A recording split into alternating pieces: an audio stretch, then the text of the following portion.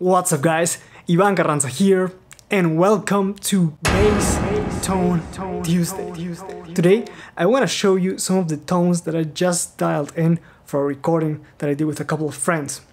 Usually when I record I provide a couple of options so that the person mixing has something to choose from, because depending on what he or she wants as a final result, having those options definitely help.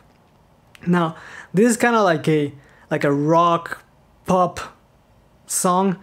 It's definitely got a modern edge, but still some, I would definitely call it rock influences, because first of all, I record with a pick and there's also some drive going on there.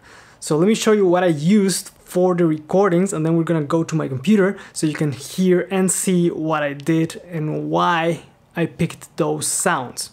For the recording, I used my Lakland P-Bass. It's strung with nickel round wound strings, and I also used a pick. Let me get that in focus. There we go. I use these Dunlop max grip picks because all the other picks just slip from my hands.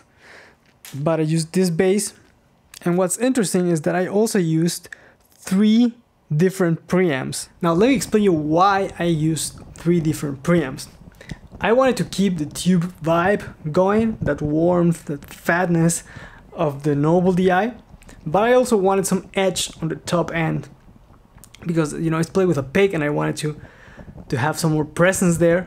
And the Noble naturally rolls off a bit top end when it's set flat, and that is why I took the Mesa DI as well. So what I did was that I plugged in first into the Mesa. Then from there I went into the Noble. From the Noble I took one XLR cable into my interface, so that was one signal path. And then from the Noble I took another signal and went into the Darkglass to record the drive section. That way I have 2 signals, one clean and one distorted, and on the clean signal I didn't boost anything, just a tiny bit of bass boost maybe, but nothing major, just to keep one consistent clean track. And that gave me a bit more definition than if I was to just plug in directly in the Noble, and it also gave me the ability to keep the tube tone also going into the Darkglass pedal. Now let me show you how that sounds like. So we're gonna switch camera angles, and then you're gonna also see my computer and hear what I recorded. Okay guys, so now this is my screen, and this is Logic Pro 10. And this is a track that I recorded, or well, this is the backing track without the bass.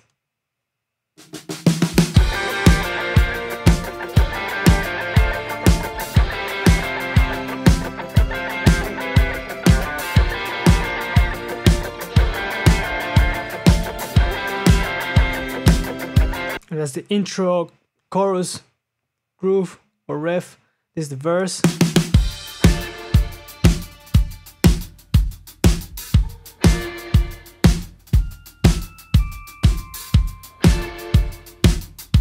Then pretty much repeats itself until the very end.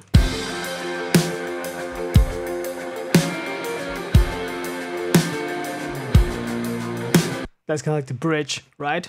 So let me show you what I recorded. I've got 2 tracks here, one bass DI clean and bass drive, but there's 2 options of this one and also 2 options of this one.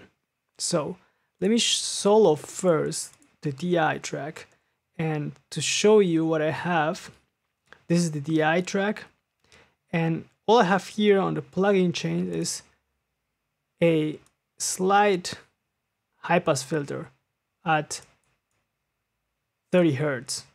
That's it, just to remove some rumble.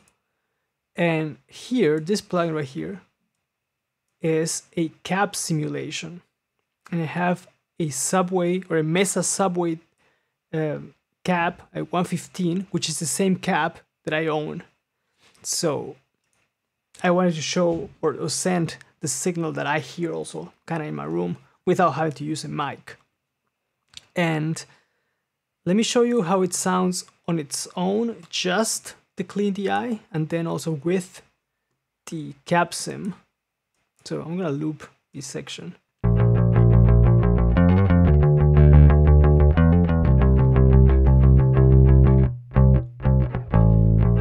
Right, there's a clean DI, and I'm gonna turn on the cap sim.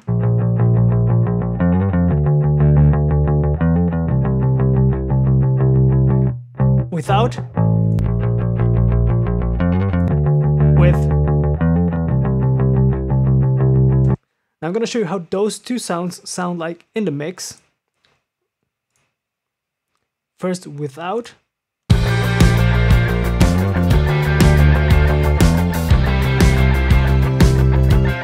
With.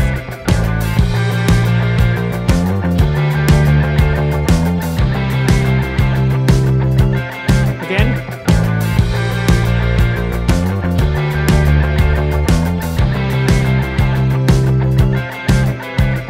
So it's not a massive difference, but the cap sim does tame a little bit of the harshness of the pick. And let me show you again that thing in the verse. Let's look 4 bars. With. Without.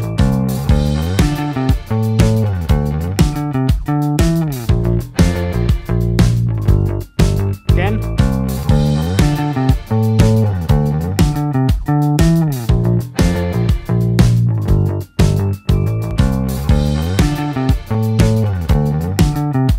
It's not a massive difference, but there's definitely a subtle change in the tone right there. Now, for the drive part of the sound, that's when it gets interesting, because I also have a cap simulation going, and also some different, I mean, I have a high pass filter set at, where the it is, at 30 Hertz as well, and a low pass filter set at 10K, and it's not doing much. I just have it there as safety measure, right? But let me show you how it sounds like when I don't have a cap simulation. This is the chorus on its own, just the bass.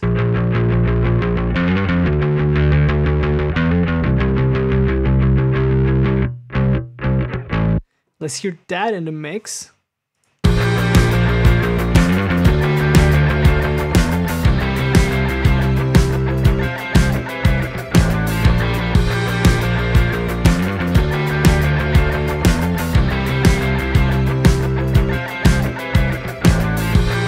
It is not like super aggressive, or like, I mean, there are definitely a lot more aggressive types of distortion, even without the cap sim. Once it's blended in the mix correctly, you don't really hear that as like a super bitey overdrive.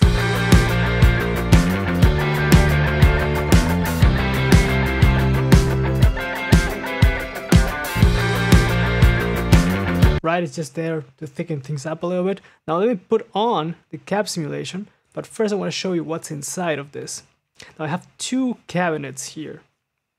And I provided those 2 examples.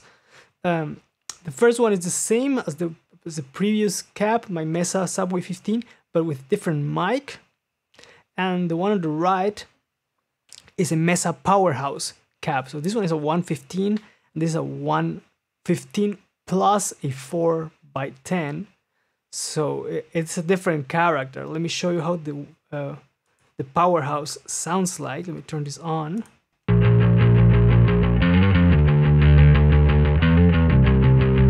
Turn it off.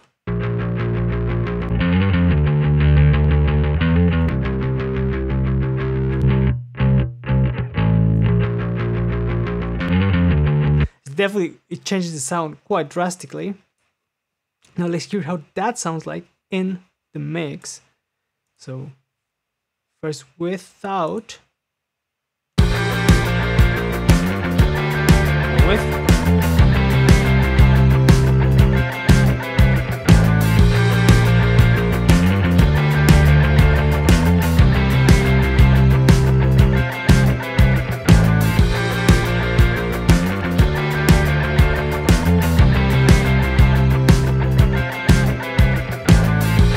There's a difference in volume. I would have to dial that in, but the sound changes quite considerably. Now let's listen to the 115. first on its own.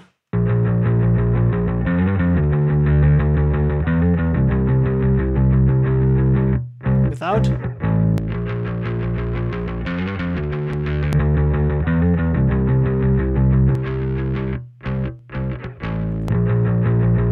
It's very different, so let's hear that in the mix.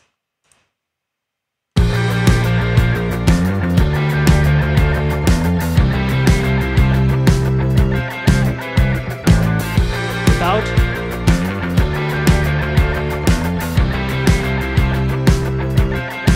With.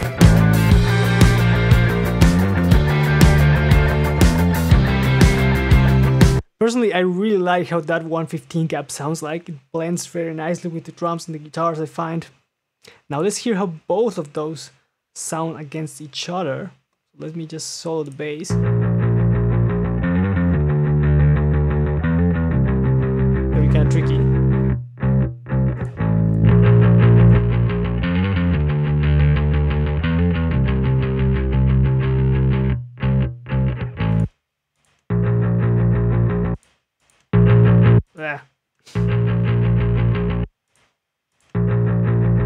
The 15 is definitely more tame on the top end. The 410, the powerhouse cab, is definitely more bitey. And I decided to provide those two sounds so that the mixing engineer can decide what kind of sound he wants to have, especially on the last part of the bridge. So let me go to that section. This is the 15 cab.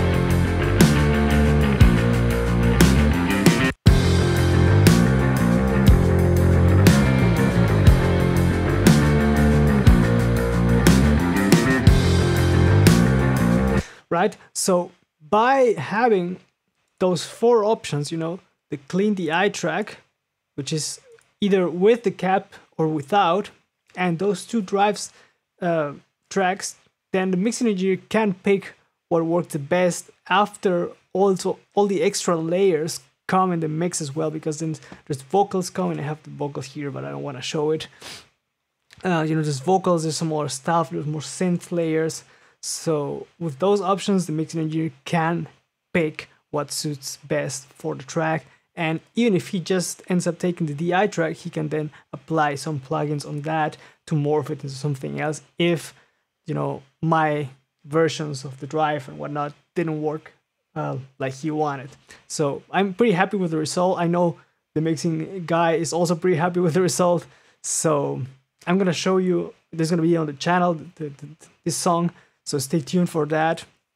But I just wanted to show you how I would go about something like this and the type of tones that I would dial in for this. Nothing like super crazy. As you could hear, there's not like a lot of EQing happening. Like I said, on the DIs, it was set flat and all is just hand positioning.